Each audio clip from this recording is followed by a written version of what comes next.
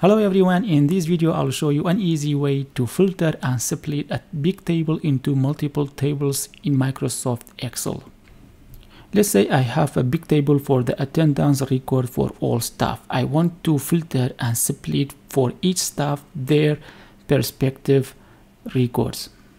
For this, the first step is to click inside the table and then format as table. So click inside the table and then format as table, choose any format, and then check the box next to my table has a header.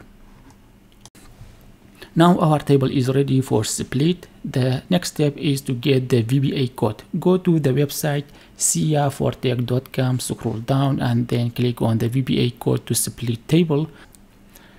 Select the code which is provided in the website and then right click copy. Go back to your Excel sheet and right click on the sheet name and click on the view code.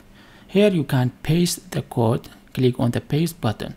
Pay attention, you have this code is working on the employee ID column. So if you have a different column name, you have to replace this employee ID with the column name that you have. And pay attention, you have more than one employee ID in the VBA code, so change all the employee ID inside the code to your column name in your table.